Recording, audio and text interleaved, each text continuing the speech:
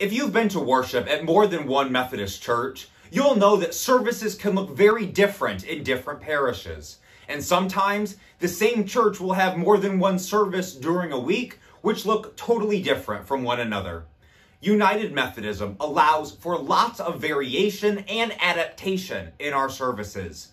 But a good Methodist pastor will always craft their services around what we call the basic pattern of worship. For my next few videos, I'll be talking through each of the 4 major movements within a Methodist worship service. I'm Reverend Ian Collier, and this is 2-Minute Methodism. Christ loved to talk about the kingdom of God as a big dinner party held in God's house.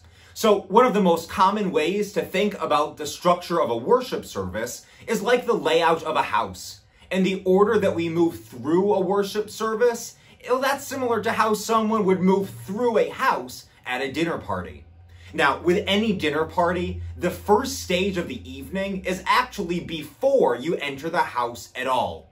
Banquets begin with an invitation from the host and then a greeting at the doorway. This forms the first major movement of the Methodist service, what we call the entrance.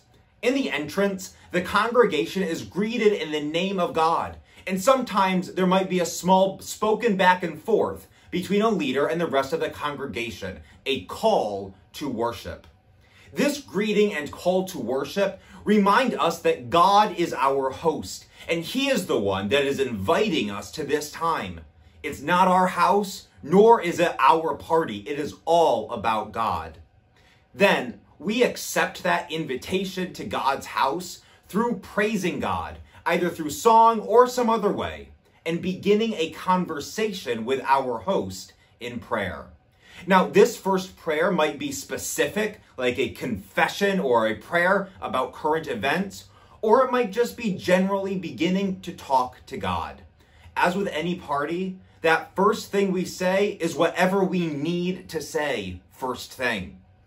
Then with that, we step through the metaphorical door and enter God's living room, ready for a conversation.